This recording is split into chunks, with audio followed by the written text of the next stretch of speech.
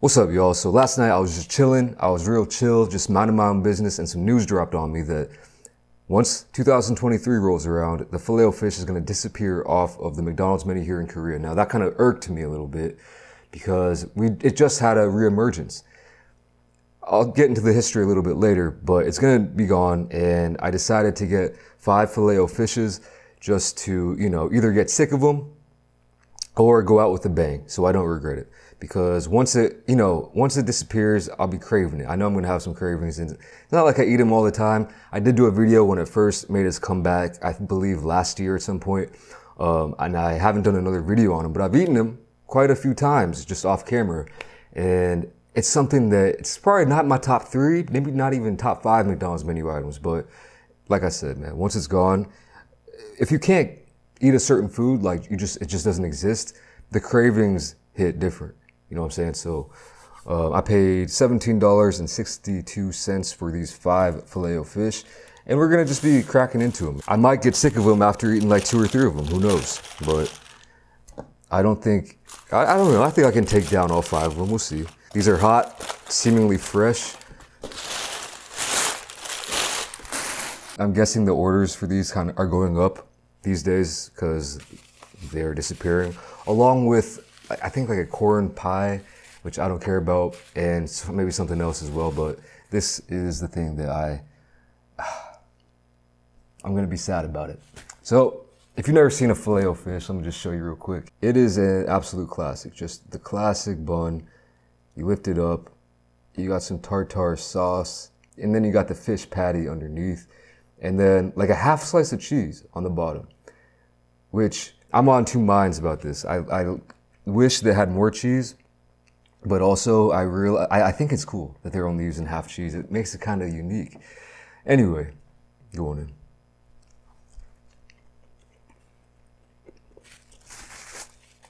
The last time I had a Filet-O-Fish was probably at least 2-3 months ago, and it's tasty, man. If you, I don't know, if you never had it, it's definitely worth trying. Here's the cross section. I mean, this thing is flaky, it's warm, it's nice, man. Like, even if you don't like fish, you might like this ish.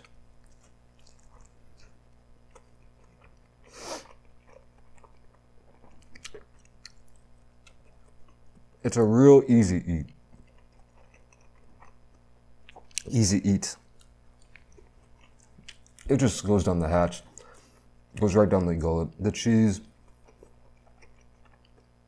honestly, I think it's just there. For me, the prevailing flavor I'm getting is that obviously the fish and that tartar sauce, which I love the tartar sauce, man.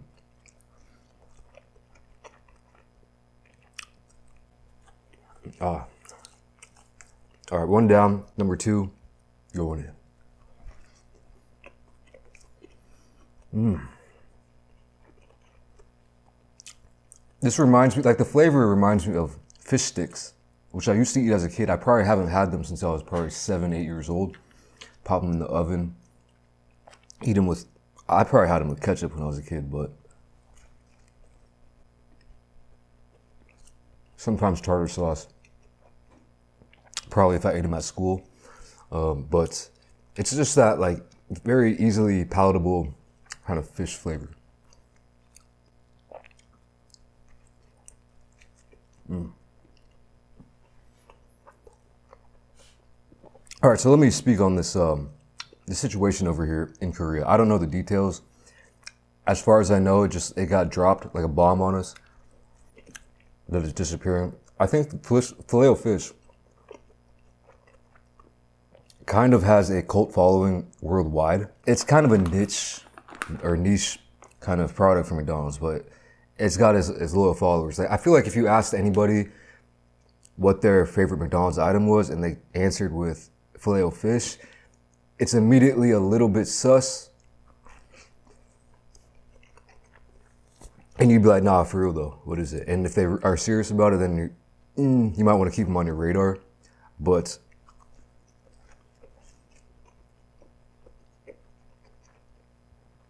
anyway, it's a niche thing. All right, and the same over here in Korea. I saw like a Facebook group dedicated to people in Korea who wanted to bring back the Filet-O-Fish. So as far as I know, it was first introduced in Korea in 1988, I believe, which I think, don't quote me on this, that was when I want to say the Olympics were in Seoul, so maybe that had something to do with it. That might have nothing to do with it, but I think it was introduced in 1988. It had a 20-year run. It disappeared in 2008, mysteriously. And then it was revived in 2021, last year.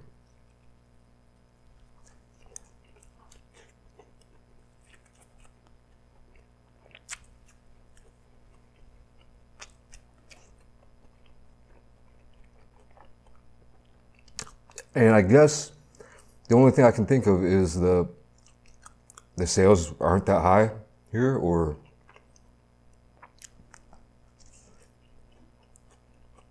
something, man.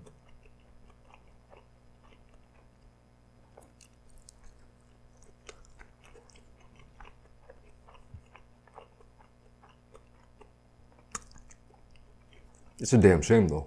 I'm not even close to getting tired of these yet. I could probably take down 10 if I really wanted to. Maybe I should have gotten more, but it is what it is.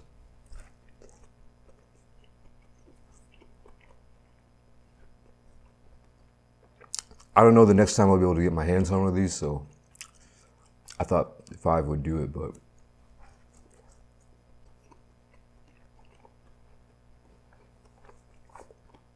yeah, this is what I'm talking about. And I'm sure a lot of you guys know too, if you've ever left, you know, where you grew up, or even you've never left your hometown, but a certain restaurant that you love shut down or something, like when you can't get your hands on a certain food, sometimes you'll get that pang of like, damn, I want that, and you just can't get it.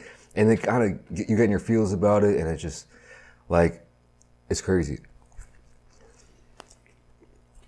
I guarantee you,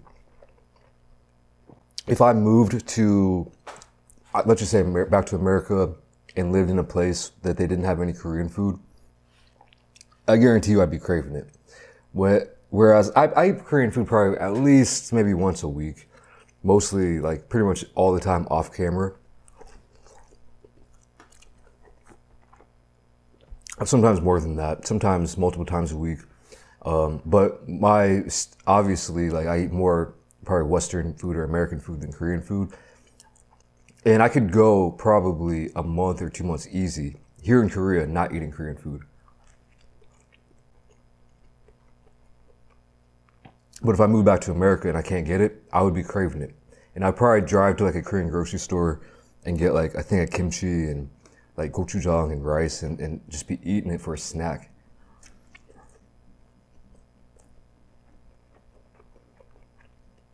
Which actually happened to me once. So the first time I came to Korea I did like a 8 to 10 month stint. I forget exactly. I think it was about 10 months. Back in like 2012, 2013. I went back to America and like I remember just eating kimchi and rice, just like straight up, which is fine. I mean, nothing wrong with that, but I would never do that these days. I probably haven't eaten like that ever when I'm actually in Korea, you know?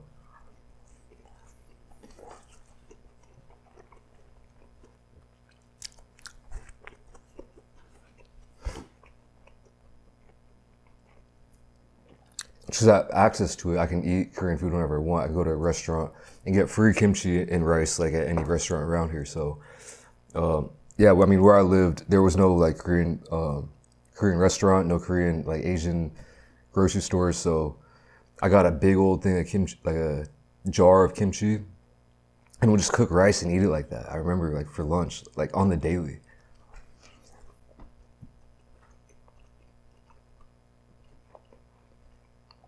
And then the next year in 2014, I came back.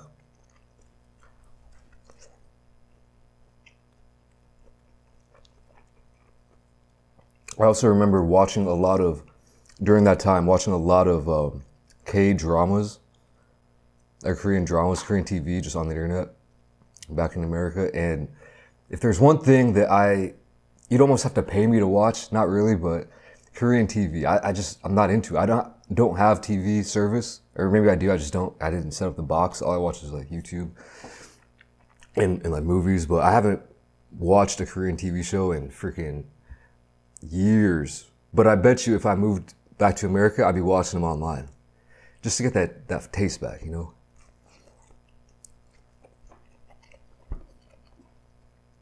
Maybe it has something to do with the fact that I've been here for so long, and it's like, it is what it is. I've learned more about Korea or just, you know, adapted to it, got more used to it. But I do feel like if I went back, I'd really start to embrace it more. Which, I mean, at the end of the day, that just goes to show that, you know, it's the age-old saying, like, you don't take stuff for granted. You won't really realize what you had until it's gone, blah, blah, blah.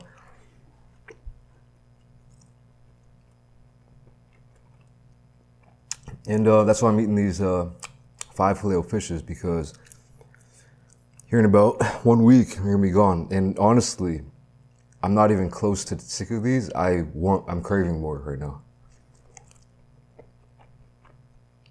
So that's kind of a fail. I should have gotten at least 8. But hopefully here in about 20 minutes, my brain will catch up to my stomach. Or is it the other way around? Anyway, I'll be satisfied. But anyway, that's about it for this video. Just a simple one, you know, just, you know, chilling. You know, we chill. Eating some Filet-O-Fish and just shooting the ish. All right, so I'm skating. Thanks for watching. Don't be a bitch. That's stupid. All right. Thanks for watching. I'll see you in the next video. Peace.